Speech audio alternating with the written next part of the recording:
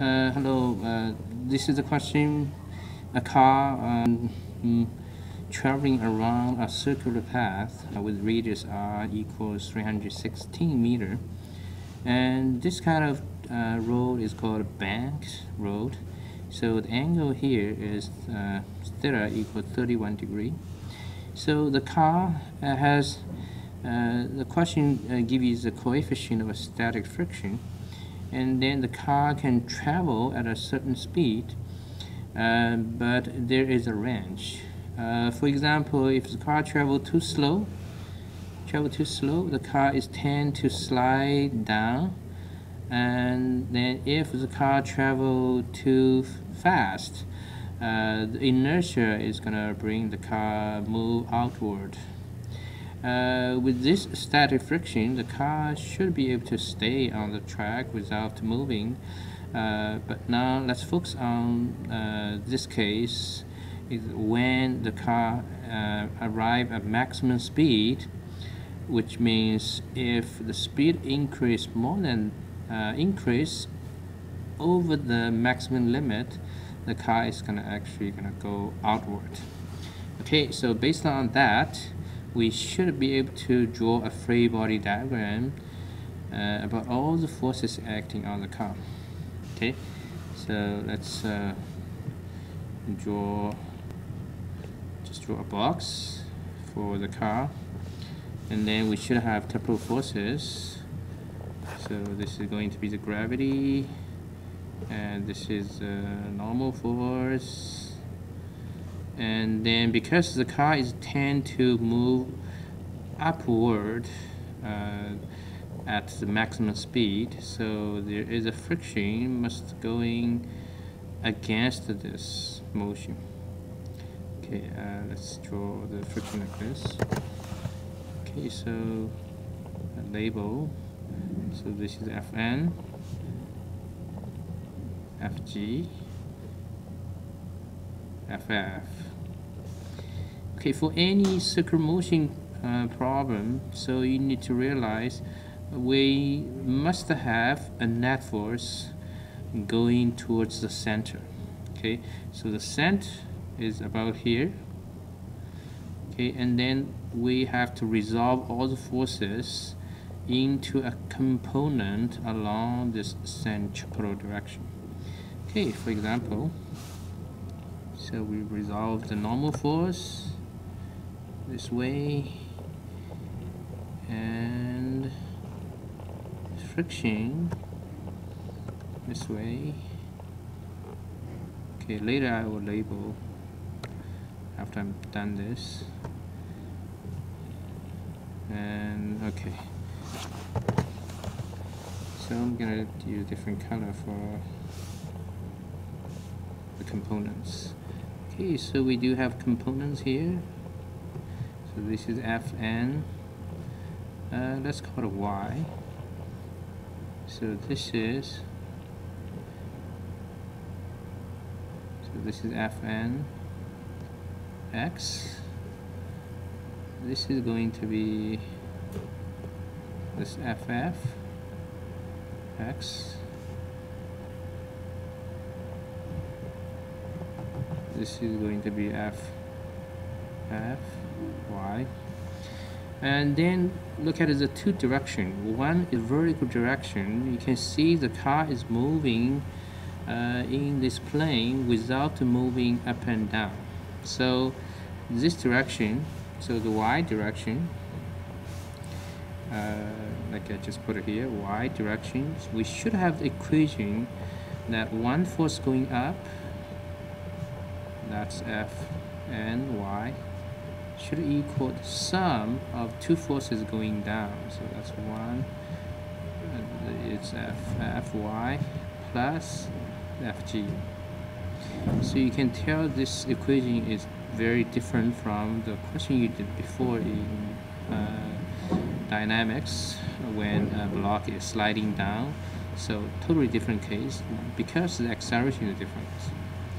And then other direction, let's call it X, which is actually the centripetal direction this way. So you can see there's two forces towards the same direction. So So we added them up, ffx plus fnx. So the two forces added together should be the net force centripetal. So it equals mv squared over r. Okay, and when how much is the friction force? When the velocity is the maximum, that means we need the friction also contribute its maximum. So that's the only case when the ff equals to the mu s times fn. Okay, now that's all the three equations we need to solve this problem. Okay, so let's try put everything in. So the equation, I just followed the order. The first equation, fny should be fn times cos theta. So the angle here is theta. Okay, so the angle here is theta as well. So that should be fn cos theta is 31 degrees equals ff. So I still write ff. Ff is should be ff y should be sine 31 degree plus fg is mg. Second equation, it's ff cos 31 degree plus fn sine 31 degree should equal v squared over r. And then the f equals the mu s, which is 0.5 times the fn. Okay, let's plug in the two equations will become, so just plug in this one into both equations. So we should get fn. Now let's factor the we put the fn on the one side, so we're going to fn cos 31 degree minus, so ff plug in with fn, so 0.5 fn and sine 31 degree equals mg. See, we can see we isolate all the fn on one side,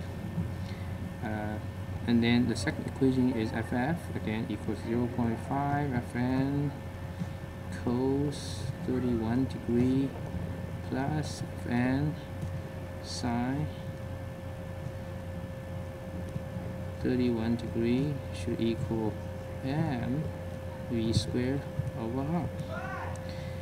Okay, now both equations you can factor the fn out, and then we just basically divide the two equations. Let's label this 1 plus 2. So because we try to find a v, so it would be a little bit easier to do the equation 2 over equation 1. So and then let's switch the two sides of both equations. So we should get v squared over r divided by mg, and on the other side you look at here, so let's factor the fn out. So inside would be 0.5 cos 31 degree plus sine 31 degree. So here on the bottom we have fn. So again we factor the fn out. So we get cos 31 degree minus 0.5 sine 31 degree. Okay, you can see the fn is cancelled out, the m is cancelled out, so you can solve for the v. Okay, so I'm gonna be quick to solve the v. V is going to be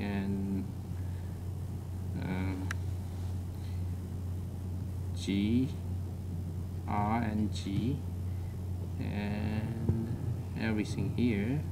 0.5 cos 31 degree plus sine 31 cos 31 degree minus 0.5 sine 31 degree, and take square root. Let's use calculate.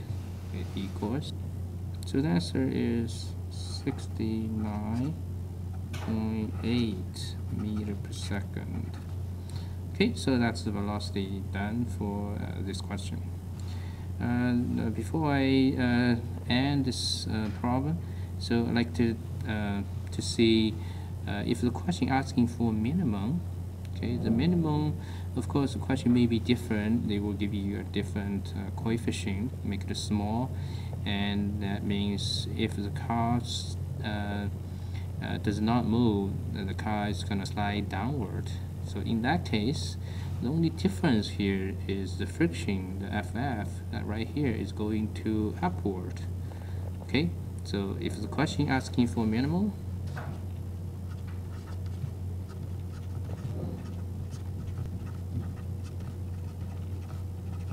asks for minimum speed, FF will be up the slope. Okay, so as long as you make the direction of friction correct, and then you should be able to follow the similar steps to get this question done. Okay.